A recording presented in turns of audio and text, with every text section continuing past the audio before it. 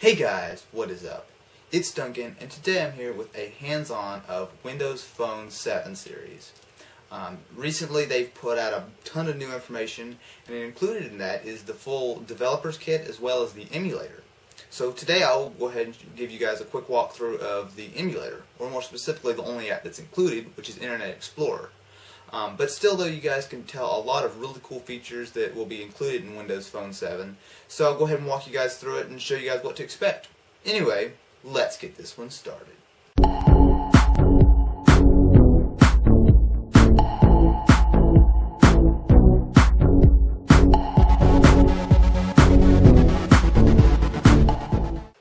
Okay, so to begin with, I'll go ahead and just show you guys a quick walkthrough. So if you look down here, on the left button is the back button. It's pretty much exactly as you'd think. It functions as a back button for a variety of different apps. It'll exit out of an app, or it can back up, or whatever, pretty much however you want to use it. In the middle, you have the Windows, or the Start button. This functions similarly to basically to the home button in an iPhone.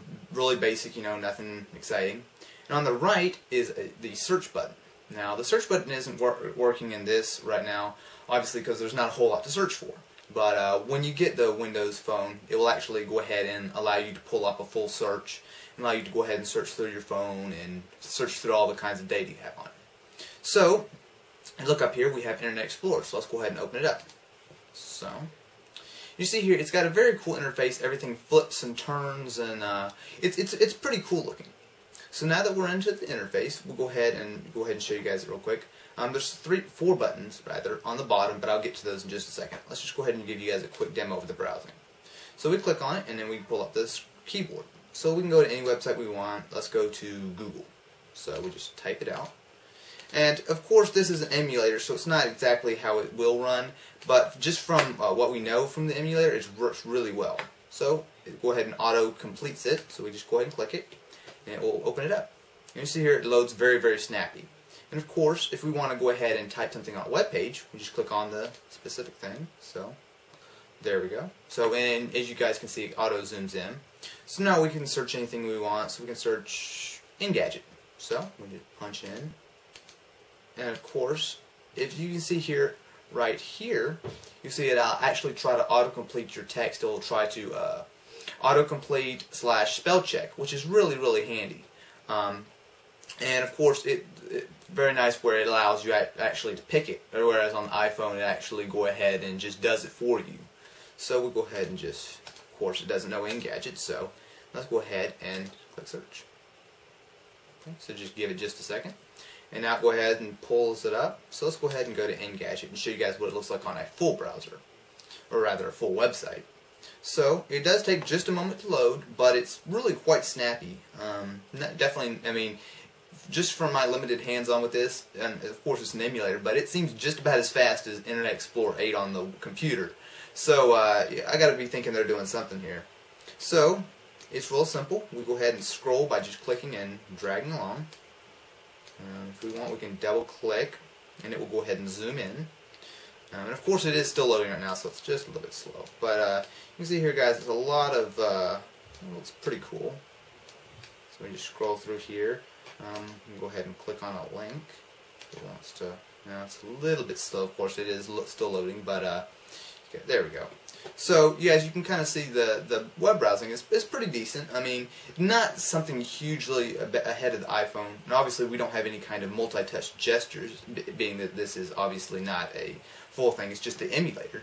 But from what I can tell so far, it looks really solid. The browsing looks to be about on par with the 3GS. So now let's go ahead and show you guys some more of the features. Let's go ahead and just get it to stop loading real quick.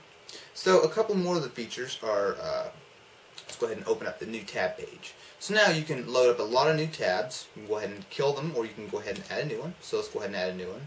And then it will just bring us up a new page, and of course we can do whatever we want. And if we want to go back to the new tab page, we can continue to load new tabs up however long we like. And there's also a favorites button. So it pulls up a really, really cool looking thing, favorites history. So we can go through here and pick whatever we want. So you can go to Amazon or whatever. So let's go ahead and click on it. So right there you might have seen a little bit of the interface, and you can see how it's very, very similar to the Zoom HD. And it's a really, really solid interface. I like it a lot. And you can see here, it actually loads up really nice. You can back out, just like with any of the other tabs. Go ahead. So let's just jump over to our Gizmodo tab, or I'm sorry, our Engadget tab. So let's go ahead and pull up our little drop-down menu, where it gives us a few things that we can forward. I suppose that's not working right now. I'm guessing that you're going to need to wait once the email, you go ahead and forward it. You can share, find on page, pin to start, and settings. Let's go ahead and click on settings and see what that's about. So, it's going to load. Maybe not. Okay, well it doesn't look like that's working right now. And I don't think pin to start's going to work either. Oh wait, yes it is. Okay, cool. I didn't know that. So you can see here, guys, this would be the home page. Obviously it's very, very bare right now. But if we want, we can go ahead and pin a website to the home page. So if you want to click on it, it will go ahead and load it up in the browser. Of course, we have a bunch of tabs up right now. Let's go ahead and kill some of them. So, and you can see here, it's very, very slick looking interface. I mean, everything you do has an animation or something. But yeah, guys, that is a quick hands-on of the Windows Phone 7 series, hate that name, of the web browser, obviously Internet Explorer. Now, of course, this is an emulator, so we haven't actually tried it out on a real device, but from what we can tell, it looks very, very solid. So, I know, from what I've seen here and all the videos, Windows Phone 7 series looks really, really solid. And I can't wait to get a real hands-on, actually use it on a phone with the full apps and everything built into it. But anyway, guys, thanks for watching.